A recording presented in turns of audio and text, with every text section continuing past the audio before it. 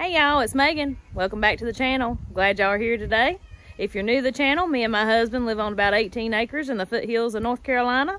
We grow about 80 to 90% of our own food, all the time expanding our homestead, which is what today's video is about, using every little square inch that we can for something useful.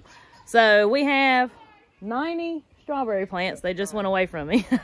90 strawberry plants that we're going to plant around the farm today. So we're just going to bring you along with us.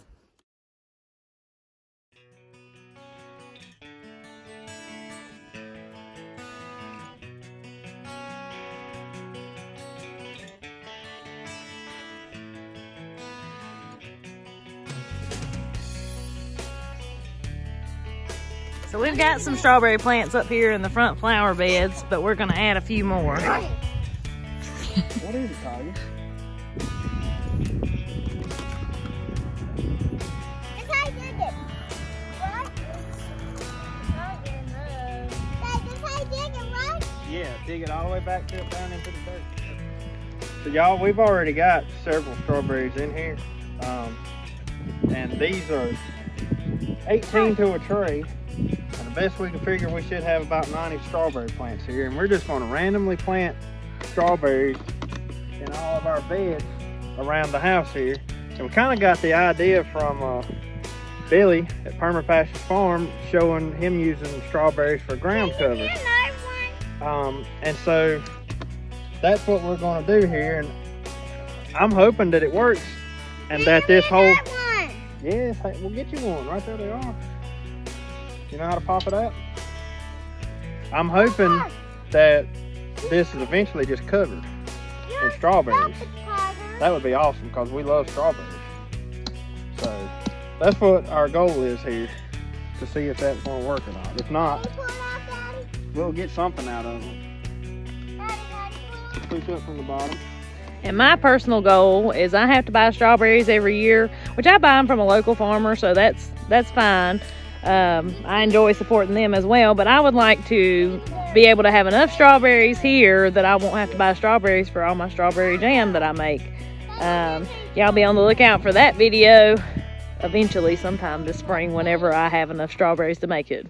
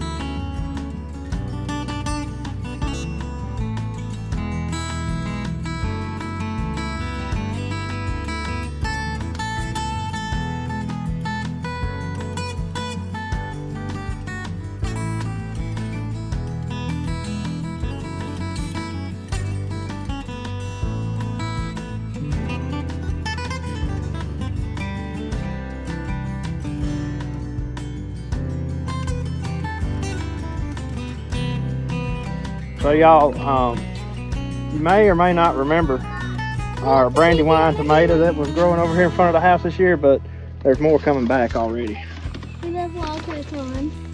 Look right there. That's all I see right now. Jacob, don't step on those.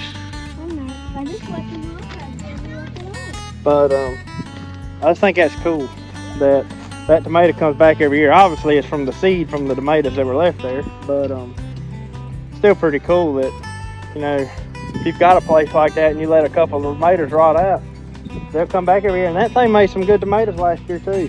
But anyways, we're gonna put more in this area right here, and then more on the other side of the front porch steps over there.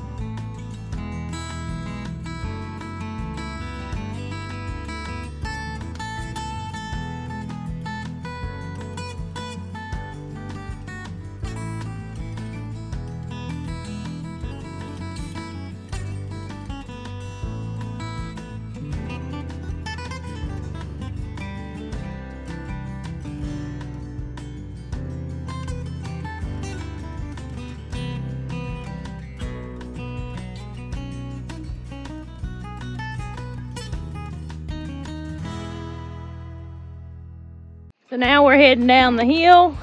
We've renamed this location over here close to the pigs Berry Hill. We've got, Andy likes to call this over here where all the apple trees are, he calls that Apple Valley, and we started calling this over here Berry Hill because we have blackberries, muscadines, blueberries, raspberries, strawberries, and we're getting ready to add a few more.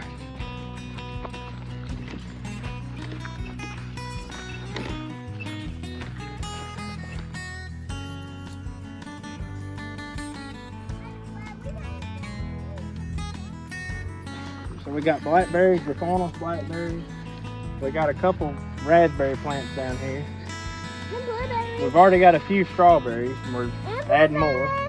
And we've got about 10 or 12 blueberry plants and 2 muscadines.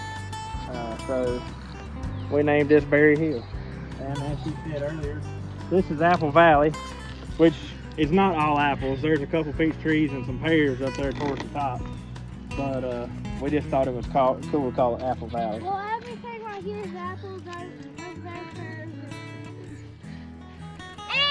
Yeah, pears and peaches over there. And y'all can be on the lookout for an upcoming video. We're going to make another apple orchard, or another orchard. It'll have more than just apples. Up on our other piece of land that y'all seen in previous videos.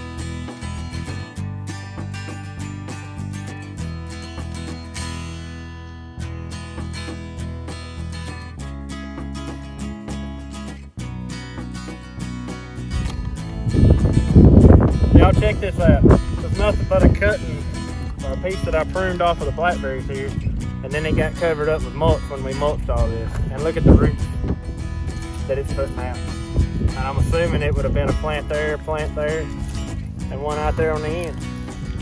But several strawberry plants planted.